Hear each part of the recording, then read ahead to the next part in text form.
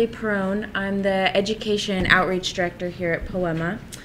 So I lead all of the public trainings as well as work with our volunteers. We have over 600 volunteers at Poiema, so they definitely keep me busy.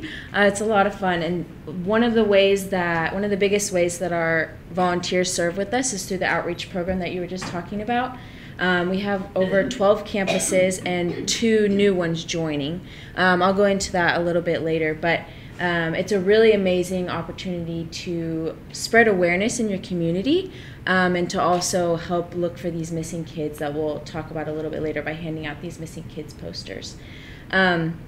Previously, prior to this role, I worked as a victims advocate. So I worked directly with minors that were recovered from sex trafficking in 5 different counties in North Texas. And so it was, it's like unexplainable, the things that you see and the stories that you hear.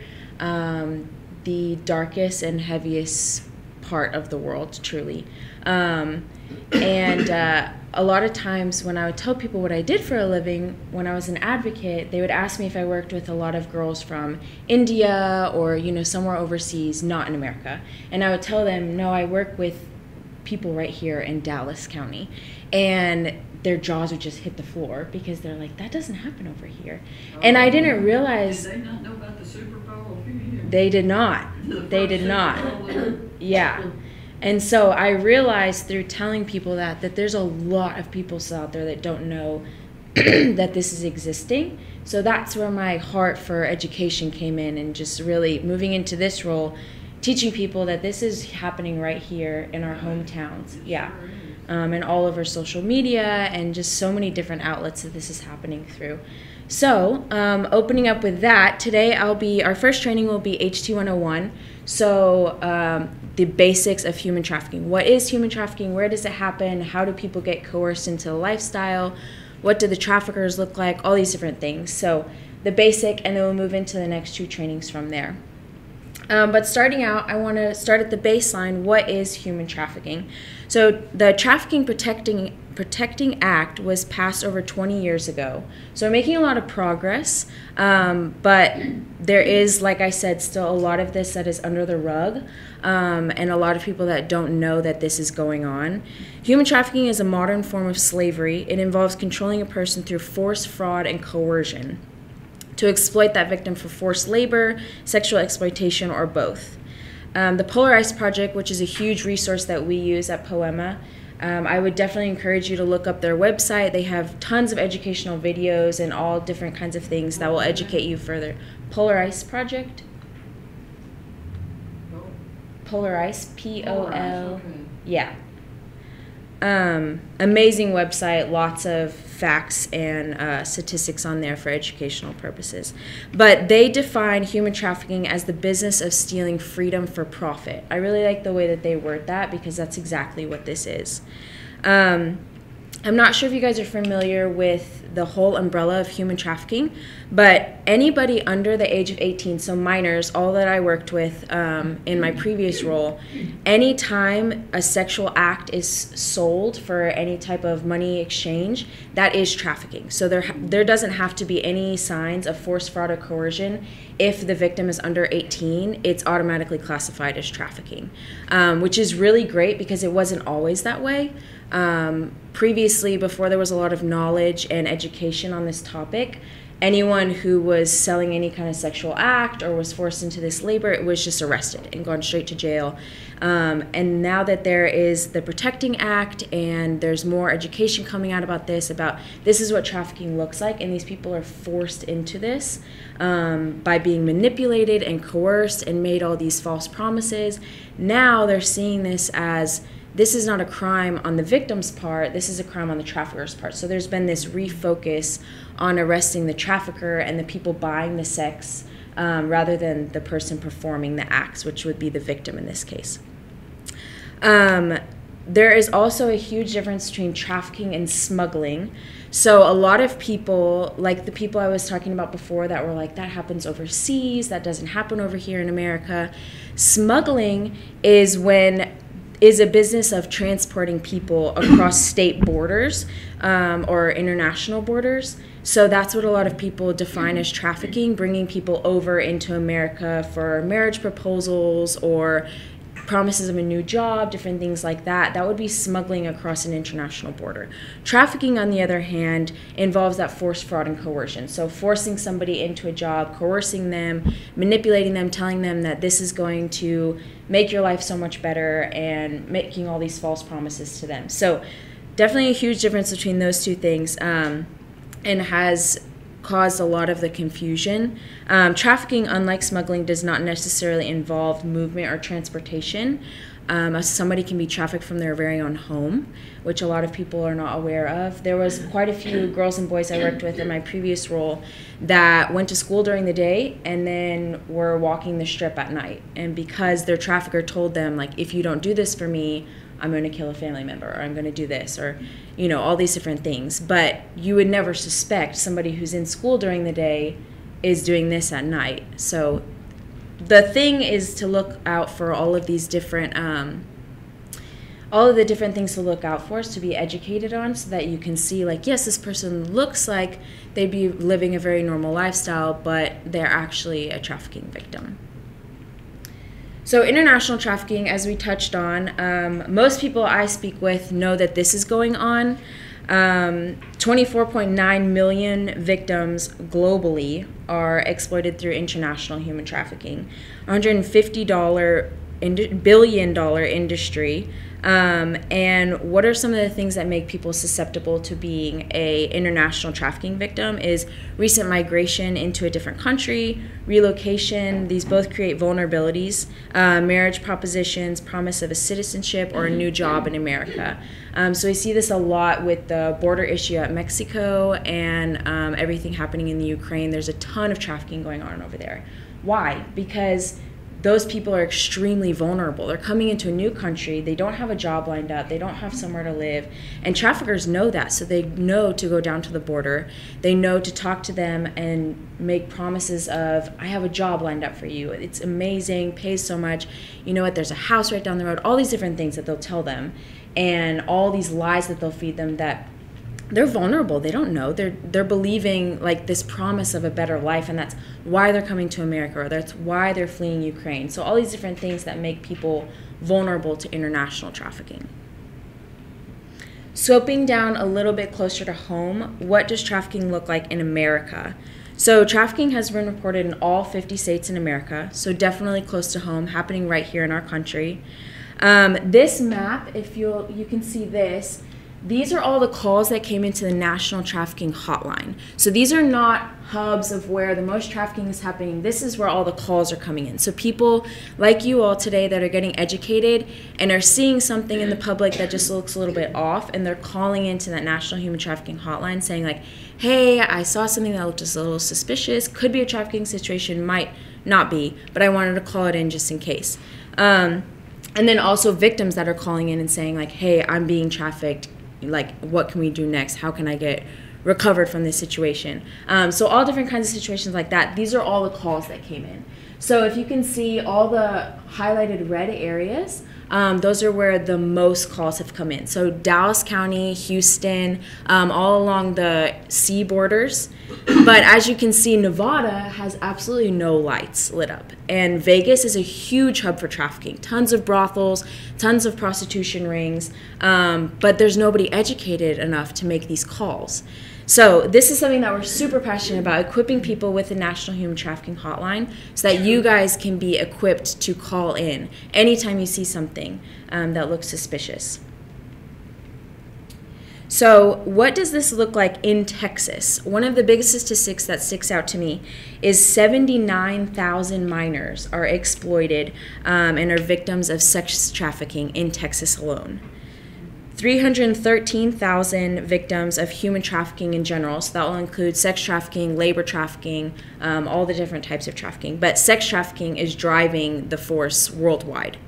Because there is a demand for sex, and traffickers know how to provide for that demand. So it is simply supply and demand. Traffickers are exploiting $600 million in the state of Texas. So as we can see, this is a huge issue here in our state, especially with minors. So the demand for having sex with a minor is skyrocketing. I mean, it is astronomical how much people are willing to pay, and how many minors that traffickers are exploiting to meet that demand. What do high-risk youth look like in Texas? So how does this kind of branch into becoming all of these statistics? So in Texas, there are 3,763 missing kids reported to the National Center for Missing and Exploited Children. And according to that center, 1 in 6 missing kids is likely a victim of sex trafficking. So if you think about, there's almost 4,000 missing kids, 1 in 6 of those is likely to be picked up by a trafficker. How many kids that is that are just constantly being picked up, running away and being picked up by a trafficker over and over and over again.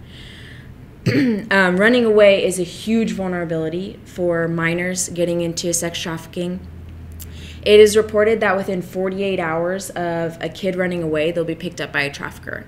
And this is exactly the thing we were just talking about. Traffickers know what to look for. They know the vulnerabilities to prey on. They know exactly what a kid looks like running away from home. The nervous tendencies, the little backpack, the having absolutely no idea where they're at, looking for anybody to validate them. They know all of those things to look for, and they're going to exploit that, and they're going to make these promises to them that, hey, you can get a ride with me. You don't need to ride the bus. I have a safe place where you can stay for the night, and then you can figure out things in the morning. I have a hot meal for you. You know, just come hang out with me for a little while. And they know exactly how to make it very charming, and all of these deceitful lies to get them into this situation. So running away, huge vulnerability for minors. And like we said, these are the most often exploited and forced into sex trafficking population. According to the Polarized Project, $99 million are generated from trafficking in the city of Dallas alone.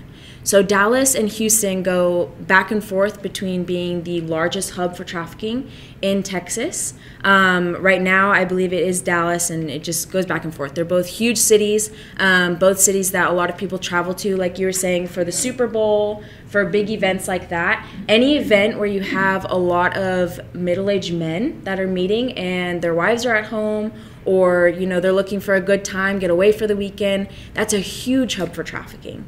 Because like with the Super Bowl, I mean, there's a lot of movements that have been, you know, there's all these hashtags and everything trying to raise awareness about the Super Bowl being the biggest sex trafficking event of the year. And why is that? That's because all of these men are in one spot and they can buy sex really easily. And there were people, my friend lived, well doesn't now, but she lived over close to where Texas Stadium is, or AT&T Stadium. And there were people coming in wanting to rent out their houses for an astronomical amount of money, and that's what they were using it for, to bring these men in. Yeah. And these girls. And probably in just a very normal looking neighborhood. Yeah. Nobody would suspect it. Typical, you know, middle class neighborhood. Yeah. Yeah. There's a educational video on the government's website. I think it's on one of our handouts for you guys. But there's a couple that actually got a whole sex trafficking ring discovered by the police. They got arrested and all of that. They were in a very normal neighborhood, and these people were educated enough to see, like, there's tons of cars coming and going all the time, different cars, never the same ones, tons of middle-aged men coming in and out of the house. It just doesn't look right. We've never met these neighbors. Nobody's ever seen them outside before. And so they're like, this is just odd. And so they call it in, and sure enough, they had 8 young girls in there that they were selling for sex through the house. Totally normal looking neighborhood home on a cul-de-sac. Nobody would have suspected. But that's exactly what the traffickers do on purpose. You know, nobody's going to suspect it. She lived really close to AT&T Stadium. Yeah. So they were having a lot of them coming in and going, you know, trying to rent their houses out. She said, oh, you're not renting. Obviously, they didn't tell her what it was for, but she had a pretty good idea. She said, no, I'm not renting out my house to a bunch of strangers, period. Yeah. Yeah. Good for her. Good for her. So one of the things that I did a lot of research on was what trafficking looked like in the pandemic. So everything shut down. We're thinking, you know, Target's not even open, all these different things. So hopefully at least crime has come to a lull as well. But that was actually the opposite of the case. Trafficking actually thrived during the pandemic. One reason is because human trafficking is extremely adaptable, and traffickers, like we're talking about, know the vulnerabilities. During the COVID pandemic, people were extremely vulnerable, out of jobs, out of looking for money, grandma's sick, I need to pay for this, all these different things, extremely vulnerable to falling for all these different deceitful lies. And you think about on the other end too, what's everyone doing while they're not at school or at work? They're at home, on their computers, on their laptops, their phones, all of these internet websites and all of these things that traffickers and predators can access them very easily through. So through the online recruitment skyrocketed. Facebook increased 125%, Instagram increased 95%, and then familial trafficking, so a family member trafficking another family member, increased 47% because everyone's at home. So at home with their abusers, their perpetrators, all of those different things who are exploiting them and selling them into this. Why couldn't they shut down Facebook and Instagram for doing that? Because it's illegal to do that, isn't it? Yeah, it is illegal, but it's very hidden, and they know really, really well how to hide it and how to make it. Mm-hmm. Yeah, yeah. But as you can see, social media is a huge issue and a huge open door to trafficking. That's something we're very passionate about telling people about, parents and young kids, is you really, it's been said over and over and over again, like social media is dangerous and all these things. But if you have a kid who has, an 8-year-old kid who has access to the internet, that's the door wide open for predators to just come in. And they know, like we said, exactly what to say and exactly what to look for. And so having those safety features on phones and having your profile just switch to public, it makes a huge difference. Because kids these days have, phones at a really young age, and that's just an open door for anybody to have access to them, especially with internet access, texting, all of that different things. A lot of parents don't control what their children do. They don't even know what their children do. Exactly. Yeah, exactly. Have no idea who they're talking to, what sites they're on, or what apps they're on. Yeah. You shouldn't do, especially an 8 or 9 or 10 or 11-year-old child. Yeah, yeah, and access to all those. Yeah, and the average age right now for a child to view pornography for the first time is about 8 years old. And so having that open access to the internet and learning about sex for the first time through pornography videos just makes this whole lifestyle and sex trafficking just that much more normalized, because they're seeing this on videos and they're seeing abuse happen and they're seeing all these things that they come to believe this is what sex looks like, this is what love looks like. And so just normalizing this whole lifestyle, which is exactly what the media and traffickers want to happen, to normalize this whole thing so that it stays under the radar. So who are the victims? Who are the people that are being coerced into this lifestyle? One of the biggest vulnerabilities is age. The average age of a trafficking victim is 15 years old. So barely a freshman, sophomore in high school. Your prefrontal cortex is not even fully formed. You're not even able to make cognitive decisions yet. So like we were talking about with the running away, one of the girls that we worked with previously who's on her healing journey was in a panel for us, and she told us, Miss, we're not running to something, we're running from something. And so they have a perpetrator at home or an abuser, or even just being mad at their mom or dad, just getting away thinking, I'll show them, I'm gonna get out of the house. They're just running from something. They're not thinking about, what is my process here? Where am I gonna go? What am I gonna eat? And they're just getting out. And so they're running to DART stations, to bus stations, all these different things where traffickers know to hang out. And then they're getting picked up by traffickers. And the issue that it impacts both boys and girls. It's not just girls. I have worked with mostly females, and then Poiema, our safe house, is mostly females. But it is a growing issue amongst boys as well. They're actually starting a lot of campaigns and awareness around male trafficking. It's even more hidden than female trafficking because guys are taught to stuff everything down and not talk about abuse or not be manipulated over or powered over because they're supposed to be this powerful male figure, all these different things.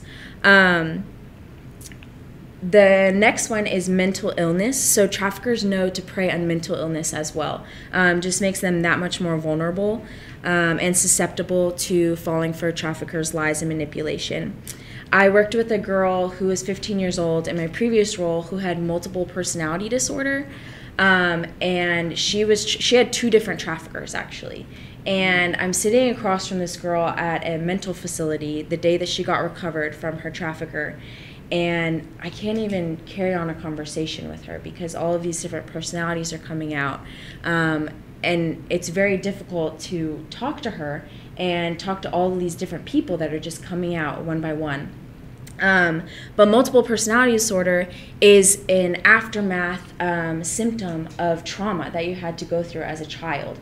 And so having to take on all these different personalities to cope with all of these different abuses or whatever you went through as a child, that's where you develop that multiple personality disorder. And so working with her for 2 years and walking through life with her and just showing her a healing and healthy relationship and getting her back into school and to counseling and meeting with her each week and talking about everything going on and walking through her healing process with her, I was able to see her heal so much, and it was amazing to see all that the Lord did through her life just by having a healthy relationship in her life, because she never had one of those before. You know, home life wasn't healthy, and then she had 2 traffickers that were selling her and exploiting her body, and just through this healing journey, counseling and getting to, you know, heal through all of the trauma that she had experienced. But huge vulnerability for traffickers to prey on because you're just that much more susceptible to believing all these different things and wanting a better life than you do right now and believing anybody who promises to give that to you. The next one is history of trauma or abuse. So the statistics show that 1 in 4 girls and 2 in 7 boys are physically or sexually abused prior to running away. So like we were saying, running away from perpetrator or abuser in the home or in the neighborhood, in the church even, we've seen a lot. Running away from that and getting out and then getting picked up by a trafficker who's telling them, I'm so sorry that happened to you. I'll show you a better life. I'll be the dad figure that you don't have, or I'll be the, you know, the breadwinner. I'll make sure you have clothes on your back and food on your table, and making all these false promises to them. This is also something that we as the public need to be very trained to see, because it's not always the kid that's acting out or the kid that's getting in trouble. It can be the girl with the straight A's or the guy in the football team. That's why it's really important to be able to read the signs and have conversations with kids, whether you're a teacher or a parent, grandparent, anything like that, and be able to detect these signs. The next one is runaways, which we touched on a little bit before. According to the National Center for Missing and Exploited Children, 86% of child sex trafficking victims were children from foster or group homes. So this is something I've seen a lot in working with victims of sex trafficking. There's not a lot of supervision in foster homes a lot of times. There are some amazing foster homes out there, amazing foster parents, but there also are some that there's not a lot of supervision, and there's not a lot of love in the home, or there's a lot of abuse in the home. And so this 86% that's coming from these foster or group homes is a huge statistic for, you know, all of these kids that are being adopted into these new homes or are coming out of CPS or all of these different things, and just making them that much more vulnerable. We talked with a kid one time who had been in the CPS, Child Protective Services industry I think like 10 years. So she had just grown up in CPS and bounced around from foster home to foster home. And she's like, I mean, it grooms you for trafficking because you're constantly having to pack up your bags, move to a different place. You're having to get to know new parents, new people all the time. You're in new situations, new neighborhoods. She's like, it's the same as trafficking because we're constantly moving, constantly keeping a bag on our shoulder, constantly going through it. And that was really eye-opening for us because this is something that was created to keep kids safe, but in a way is, you know, a gateway into all of these different things. And so I know a lot of caseworkers I've worked with are being more and more educated on trafficking, and so know what to look out for in foster parents, what to look out for in these homes, and to make sure they're placing these kids in safe homes where there's not a perpetrator. The last one is dysfunction or drug use at home. One of the biggest things that we see is called heroin sickness. So this is when a victim is extremely paralyzingly addicted to a drug, so in this case heroin, to where they physically and emotionally need that next fix, and traffickers will often supply the drugs to them and get them hooked on it, to where they're dependent on it, and then by the time they need and are, you know, their body just needs that next fix, the trafficker's telling them, well, I don't have enough money to cover the next round of drugs. If you have sex with my friend, that can pay for the next round of drugs, and then you'll feel so much better. You'll get your next fix. And when you have that physical dependency on a drug, you'll do anything to get that next fix. So falling prey to doing anything, absolutely anything, to get that money for that next drug, that next fix. This is often a way that traffickers get people to be dependent on them, is being their drug dealer as well. The next one is, who are these traffickers? So this photo right here, super swag looking guy, has a matching suit and car. This is stereotypically what a lot of people think a pimp looks like. Looks a lot like Snoop Dogg, who actually was a pimp. He would show up to his shows with a busload of girls and sell them for sex after his concerts. And so, but these other three photos are also pimps and traffickers. So these three photos are people of that have trafficked and exploited children and women all over the country. As you can see right here, this bottom left picture, this is Nathan Tatarko. He was in the Marines. He trafficked a 14-year-old girl. He was driving by the road one time, saw this girl on the side of the road. It was raining outside, you know, rolled down the window, offered her a ride. Hey, it's really cold out here. It's raining. How about I give you a ride wherever you're going? She gets in the car, he has sex with her, and then he gives her drugs and alcohol, and then he ends up selling her to a brothel. And she dances, makes money, he keeps all the money. He trafficked her for a few months, kept control of all her money, of all her social interactions, all these different things. He actually ended up getting caught because he got pulled over for a tail light. And the cop was educated enough to look in the car and see something doesn't look right here. And so he takes them in, and sure enough, this guy had been trafficking this girl. Sadly enough for this story, he only got 3 years probation from the police department because the victim did not testify against him. So we see this very, very often. In our minds, right, I'm thinking like, this person exploited you, they're a perpetrator, they did all these horrible things to you, why would you not testify against them? But think about a 14-year-old girl who, like we said, prefrontal cortex is not even fully formed. She has to stand up on the stand in a courtroom in front of her perpetrator, in front of his lawyer, his family, all of these people that are there to make her look like a liar. That's extremely intimidating and terrifying. And so we see this all the time, that they just don't want to testify against the pimps or traffickers. which is understandable, right? But that is where a lot of these advocacy programs are coming in, where they're letting advocates come in and sit with the girls while they're going through their trial, just to be that extra layer of confidence, of security, all those different things. But yeah, 3 years probation, that is not long enough at all. Did he at least get kicked out of the service? I'm not sure. Somebody else asked me that last time. I'm not sure, but I would really hope so. I would hope so. Yeah. The two people on the top, Shayla Williams and William Jacobs. So Williams, the female, was trafficked when she was 16 years old. And then through working with her trafficker for so long, she became the bottom girl, which is basically the recruiter to bring in other girls onto the team for the trafficker. There was a 14-year-old girl that they had trafficked through social media. So this girl was posting on Twitter about how much she hated living at home and just couldn't wait to get out and would go anywhere but her home. And William sees that, and she messages the girl and, just empathizes with her. Like, man, that sucks. Like, you should come live with me and my dad. We have this great big house. He lets me do whatever I want. It's so much fun. And so what does the girl do? She's like, yeah, she's a 14-year-old girl just trying to have fun and not live with her mom who doesn't let her do anything. So she lets Williams come pick her up in her home in Allen, Texas, so really close to here.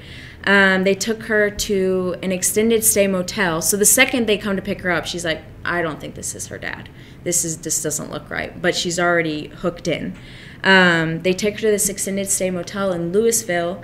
They both have sex with her, and then they drug her, give her alcohol as well, and then they take pictures of her and put them on a sexual advertising website. So where men can make one click and purchase sex with her or purchase any type of sexual act with her. She was trafficked all around the United States. And by the time they're getting back to Dallas, she had sex with over 60 men. And so traffic just pulled straight into this lifestyle, brought into all these different states, sold over and over and over again. They end up taking her back to that extended stay motel in Louisville, where they just abandon her. And so they just leave her there, and the police are able to pick her up, and she gets recovered. But by then, all this has happened. Yeah, and she's been drugged all over the country, forced into all these situations, and so much healing has to take place after that happens. As you can see, traffickers can be a family member, a friend or a stranger, or a boyfriend. So this is the most common one that I've seen. The boyfriend pimp is often known as the Romeo pimp. So this is the kind of trafficker or pimp that really romanticizes their victim, and will walk up to him. We've seen this a lot at the mall, which I think is so interesting. But just going up to a girl and telling her how pretty she is, just starting with really small, basic things, and telling her like, hey, that top you're holding, that's really cute. How about if I buy it for you? I can buy you all kinds of things. I can buy you this, and we can go on shopping sprees, and I can buy you expensive bags and get your nails done and make you feel beautiful all the time. And just slowly, lie after lie after lie, all these promises that they were never given, whether they were raised in a home where there was not a lot of money, where they were not able to buy new clothes, or they might have been. They might have lived in a middle-class home where everything was provided for them, but there's somebody coming in telling them that they're beautiful and telling them all these wonderful things that they want to hear about themselves, and slowly romanticizing them into this lifestyle, only for it to be a vicious cycle at the end where they're met with abuse and then a compliment, and this happens and then they're romanticized again. So just this vicious cycle that they fall into and get manipulated and coerced into. With strangers being a trafficker, this is something that we don't see as often, and this is a huge point that I want to make. A lot of people still view trafficking as the white van, the kidnapping, handcuffs, different things like that, putting the bag over their head, taking them to an undisclosed location. That does happen, but very, very rarely, about 10% of the time, truly. All of the girls and boys that I worked with in my previous role as an advocate, I worked with over 200 youth that had been trafficked, and there was 1 in 200 that had happened to, that was the situation of their trafficking story. More often than that is the manipulation, the coercion, the boyfriend who's, romanticizing them into this lifestyle, or the friend that acts like, I'm the only person that's there for you, come over and we can talk about it, and just like manipulating them over and over and over again for years sometimes. And just coercing them into believing they're a friend, or believing they're a boyfriend, or a loving family member even. That's the one that's hardest for me to hear, and usually for everyone else to hear too, is a family member trafficking another family member. Because I know I could never imagine that happening in my household. But whether it's a drug addiction or whatever it may be, desperate for money, desperate for rent, or mom's boyfriend tells her like, hey, we can sell, so-and-so, and she loves the boyfriend, and she's like, okay, well, we're going to make rent this month, or whatever it may be, different situations. But that is unfortunately on the uptick, so we're seeing a lot more familial trafficking happening. So what does this recruitment process look like? How are victims recruited into this lifestyle? And why don't they ask for help? So one of the biggest things is coercion and threats. There was a girl in our safe house who was trafficked, and the reason she kept going back is because the trafficker told her, like, if you don't come back to the strip every night after school, I will kill your little sister. And she had seen him kill a girl right in front of her. And so she knew that he would actually do it. He would do what he said he was going to do. And so every night she would go back out to the strip and sell sex. And because he had made this threat to her, and she believed he would do it. Another one is through coercion and threats is blackmailing. And so taking these photos of them, putting them online, telling them like, I'm going to show your church family these photos, or I'm going to show your family members or your friends, all of these different things, all of these horrible, disgusting photos of you that, are inappropriate, and all of these things. Emotional violence, degrading and shaming them so much that they have no self-confidence, believing that they are not good for anything else. All I'm good for is my body. The only way I can make money is through my body. That's what I've been told over and over and over again. Physical violence. So this is often known as the gorilla pimp. So this is the pimp that will beat their victims into submission. And this can also constitute with branding or tattooing a victim, forced drug use, denying food or other basic needs. The next one is sexual violence, so making victims prostitute, gang rape, withholding sexual intimacy for obedience, and sexual humiliation and shaming. Purposeful manipulation, learning their insecurities or their life gaps, so like that father figure, and swooping in to say like, I can be that dad in your life, or all these different things. I worked with a 17-year-old girl as her advocate, and she was telling me, so she was trafficked, and then we were working together, got away from her trafficker, all these different things, but she lived in a neighborhood that this thing just happened a lot over there. But she didn't have a father figure, just lived with her single mom. There was 4 kids, and her neighbor knew her family really well, and he would go over there all the time, bring them food and pick up clothes for them, all these different things. And she never had that. She never had an older male role model or somebody in her life like that. And a few months after knowing him, he is taking her out to eat and all these different things. And I can see, right, as her advocate, this man's grooming you, and he's going to traffic you. You're going to get trafficked all over again. And she's sitting in the car with me. We're on our way to like McDonald's or something, and telling me like, yeah, he said he can be my daddy. And I was like, no, that's not what he means. But she's looking and desperate for this daddy figure in her life, somebody that will do these things for her, will make sure she has food on the table and will be there for her, and somebody to talk to, and just filling that role of a father in her life. So desperate for it that she's blinded to seeing that this man's actually, grooming her to traffic her. And so exploiting those insecurities or structural gaps. Another one is economic dependence. So refusing the victim to go to school or taking all the money they make, as we saw in this situation before. One of the huge obstacles that I ran into as an advocate was working with youth that were coming out of the trafficking lifestyle, out of selling sex. So they're selling sex on the street, making about $500 a night, different things like that. And then we're through this healing process trying to get them a job because they do need to make money, but they need to make it in a way that's not going to destroy them. But then going from $500 a night to $10 an hour at Chick-fil-A or McDonald's or something, it's an extremely huge obstacle in telling them, yes, you made so much more money through this, but think about all of the things that it did to you physically, mentally, emotionally, and just that huge money gap between the two jobs.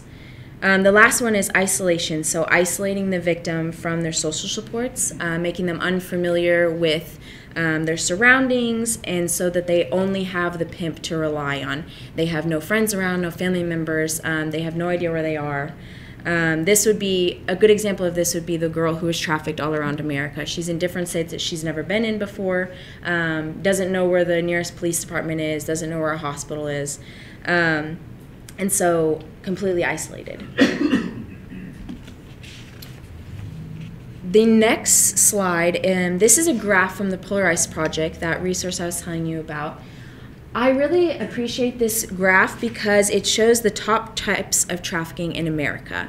And as you can see, the first one is escorting. I don't know if y'all are familiar with that term, but escorting comes off as something that's very harmless. So I saw a lot of victims get coerced into this lifestyle through first escorting. So this can look like a girl being paid to go on a date with an older man that he's just lonely and he wants somebody to hang out with, or he has an office work party and he'll pay her $200 to be his guest so he doesn't look like he's alone at the party. Very interesting, very strange, but can often be a gateway into trafficking. The next one is pornography.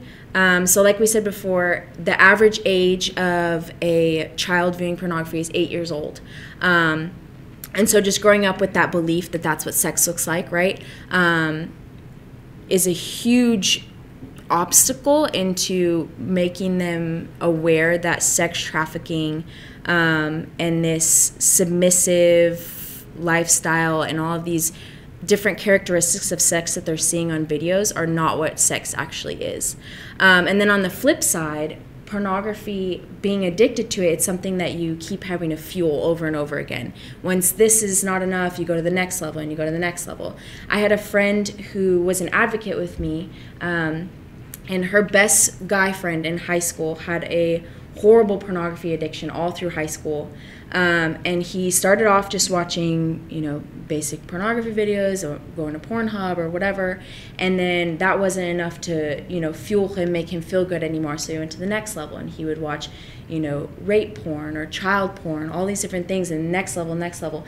And then once the videos aren't enough, then you go on to buying somebody. And so he went on, he just dug this deep, deep, deep hole. And before he knew it, he had purchased sex with a 15-year-old girl online and was on his way to go meet her, and had this realization of like, what am I doing? How did I get here? How did I dig myself so deep into this hole that I'm literally driving on my way to have sex with a 15-year-old girl? He's like 20 years old at this point. So not only is it illegal, adult to child, it's illegal because it's, he was watching child pornography, and it fed so much into the situation that his addiction got rampant and uncontrollable.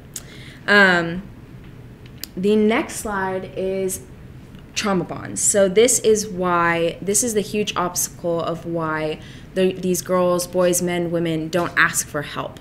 A trauma bond is a major hurdle to the identification and restoration of victims. The symptoms are failure to self-identify, return to trafficker, refuse help, disjointed memories, aggression, or protecting their pimp. I cannot tell you how many times I was cussed out by a girl that had just she was recovered off the streets. I don't know if y'all are familiar with Harry Hines Boulevard, but it's a huge trafficking hub area. So oftentimes the girls would come in from Harry Hines. They would be walking up and down the strip. The police would pose as a buyer, so in a car, pull up. The girl thinks that the window's rolling down, for somebody to buy sex. She's about to get in the car, but turns out it's a police officer. And so that's how they would pick up girls most often. And then especially once I identified that she was underage, they would pick her up, take her to the police station, and then that's where I would meet them the night that they were recovered. I would get there, and you'd think, a lot of people thought like, wow, this must be such a rewarding job. These girls are getting rescued. But that's not the case at all. They're manipulated into this, right? So they're thinking like, you're taking me away from my lifestyle, the way I make money, my boyfriend, my friends. Like, why are you ripping me away from everything I know? And so walking in there and just talking with them about life, and just, we can talk about whatever you want to talk about. I'm not CPS, I'm not law enforcement. And if you cuss me out, that's okay, because I'm here to support you. But that trauma bond to that trafficker, right? That boyfriend or that friend or family member, even if your mom is your trafficker, she's still your mom. And so there's that feeling that you still love her. She's still your mother figure. And so just this whole confusion in your head of trying to heal through that while also knowing that she exploited you and is your perpetrator. This is why it's important for us to get out of our heads the stereotypical view of victims, because you often won't see a lot of the symptoms that you think you would as somebody who's being rescued out of this lifestyle.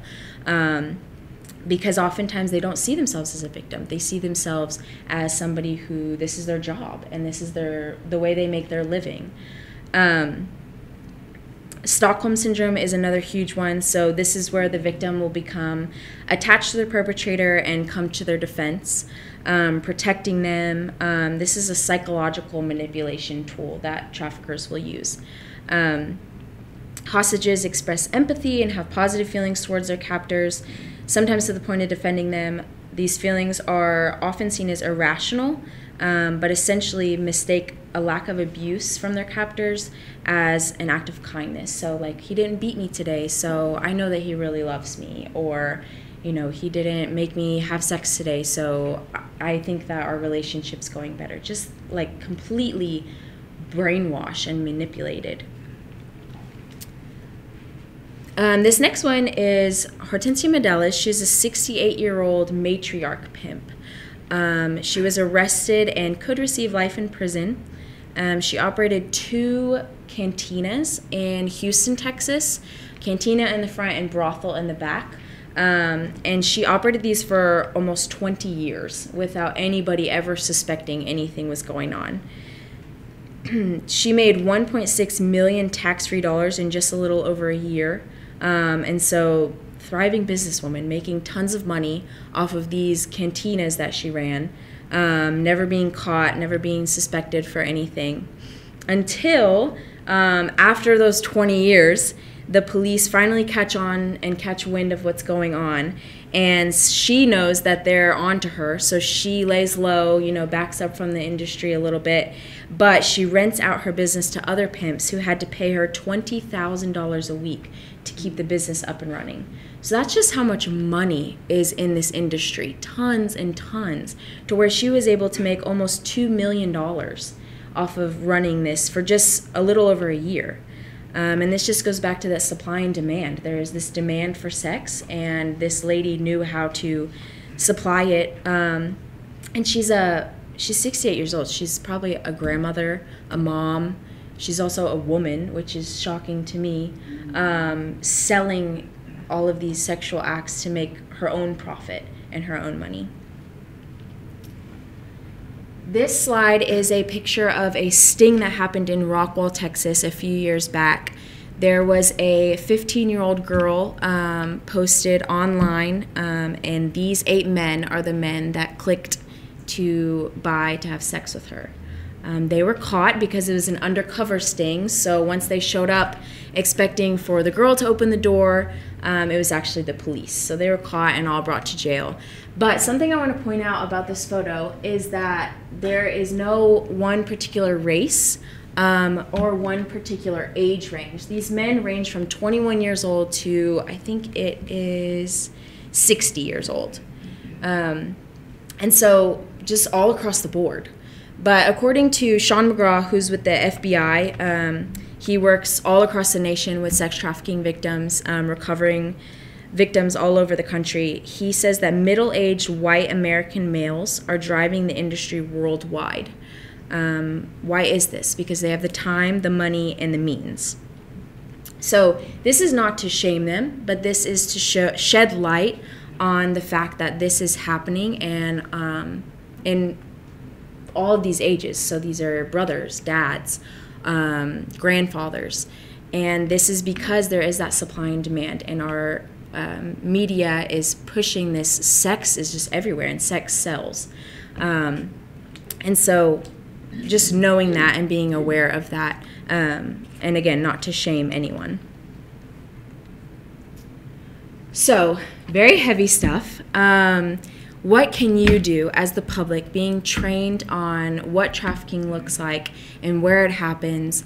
The very best thing you can do is, if you see something, say something. So I would encourage you all to take this number down in your phones, and anytime you see any suspected trafficking situation, you can call this number. It is anonymous. There's also a texting number as well, and you can call in and tell them what the situation looks like. They'll ask you, for the location and who the person is that you're calling in, to describe them, all of those different things. And they'll send an officer out to check out the situation. So doesn't mean anybody's getting arrested or anything, crazy is going to happen. It's just they're going to go check it out. They're very educated on trafficking situations, and they'll be able to go over there, assess the situation, and take steps from there. So in the aftermath, what is Poiema doing to combat human trafficking? We have our 4 E's, which are educate, engage, empower, and eradicate. So we are educating the public, so events like today, where we're educating people on what trafficking looks like, and how you can make a difference. And then we're also engaging the community, so this is through our outreach programs like we were talking about earlier, which I'll go into a little bit later. But raising awareness in your communities and in the public, and helping these missing kids get found before a trafficker finds them. The next one is empowering. So we do this through our safe house. We have a safe house for adult women who have been trafficked, walking through that healing journey with them, getting them into counseling, helping them get back on their feet and get through that healing process however long they need. I mean, we've had women in the safe house for a few months or a few years, because everyone's healing journey looks different. And then the last one is eradicating. So this is something that we're just getting started up. We're super excited. A young men's discipleship group. If we can start at the young age and with men, and showing them that this is not what sex looks like, this is not love, this is not how we treat women, then we can hopefully eradicate this issue in the next population or age group coming up.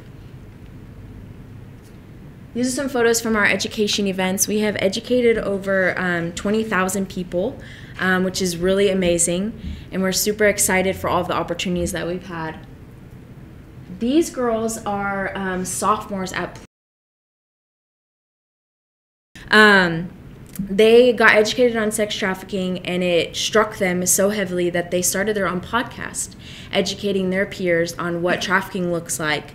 The reason that this is amazing is they're 15, so they're the average age of somebody who is sucked into this lifestyle. So they're able to go into their high school, their friend groups, their different clubs, and tell people about what trafficking looks like, and reach their peers even better than we could reach them as the public, you know what I'm saying? So starting this podcast up and educating everybody on trafficking.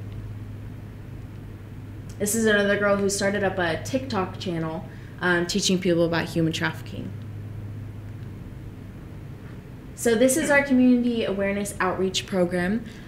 These are a few pictures of the missing kids posters that we take to motels, hotels, grocery stores, gas stations, take them out into the community so we can get more people involved in trying to find these missing kids.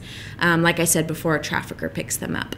So these are missing kids. Does not mean they are trafficking victims or they have been trafficked yet, but we're trying to find them before it gets to that point.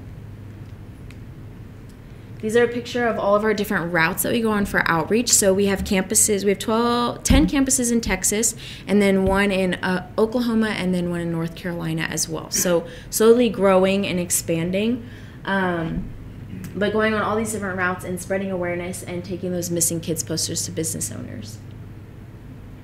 So our South Carolina campus. And because of our partnership with For the One and taking these missing kids posters, we've seen 327 minors recovered and 178 victims of domestic sexual exploitation recovered as well. So it's really amazing that we've been able to see such a difference made. These are some photos from our safe house. The bottom middle picture is a picture of our safe house. It's in an undisclosed location to keep the women safe. Some photos of, we have a lot of girls that have therapy dogs, a lot of equine therapy for a lot of the girls in the home, very healing for them. And then we're actually expanding our safe house. So we just broke ground last month on our safe house expansion project. We're adding 4 new bedrooms and a new living room, and so just that many more girls that we can take in and help through their healing process. So we're really excited about that. These are some photos from our safe house. We love to celebrate the girls because that is something that they haven't gotten to experience oftentimes.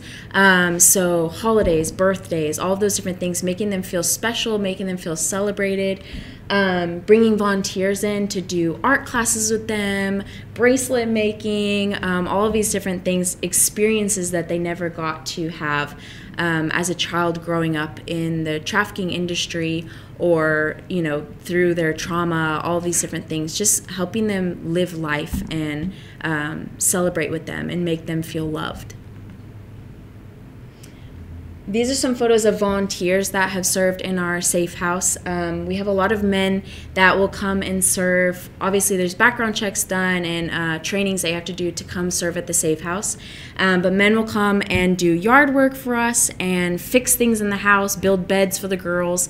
So it's just amazing to see how people come together for such an amazing cause. We had a Girl Scout troop, the bottom left photo, a Girl Scout troop that came and built a garden for our girls in the backyard.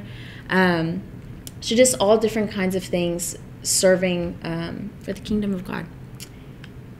Some photos from our safe house. Art therapy is a huge way that the girls heal through a lot of their trauma. And so there's a lot of art hung around the safe house, which is really cool. This next slide is a 2-minute video of one of our survivors from the safe home. She wrote a poem in her healing journey, and she wanted us to share it with you all. City, I am now a confident woman who knows who she is and who loves God.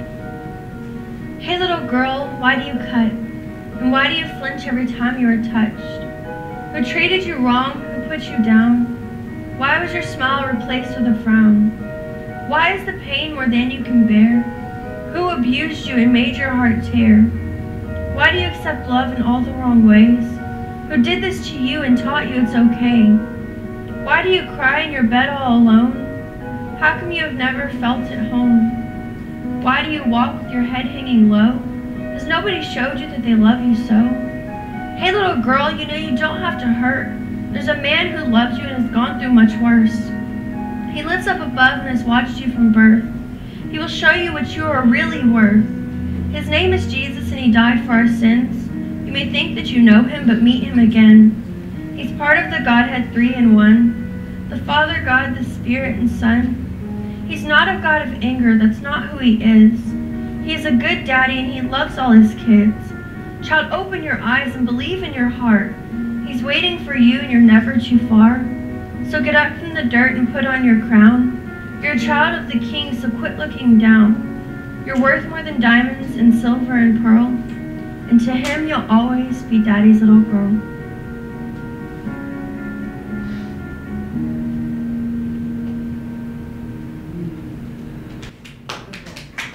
It's powerful. I love at the end how she calls God Daddy, because that's so restorative. Oftentimes the pimps have the girls call them Daddy, and so to see her come full circle and see, no, God is actually my loving father is amazing. This is her now with her family. She has 3 kids, is happily married, was at our safe house for a little bit and was able to go through her healing journey, and is doing really well now. So it's amazing to see that. So one of the small ways that you can give back to Poiema is through Amazon Smiles. I don't know if y'all are familiar with that, but you can connect your Amazon account with a foundation or a nonprofit that you want to give back. So 0.5% of your purchases will go back to Poiema, and every little bit counts. And then another fundraising event that we have is our Bentry Bible Golf Tournament. So if you like to golf, I have some flyers that I can give out to you guys, but you can purchase 1 ticket or a team, and all of that money goes towards Poiema as well, while having fun golfing. And that is it. That's all I have for you guys right now. So thank you guys so much. I know that was very heavy. We're going to take a little bit of a break, and then our next training will be in about 10 minutes.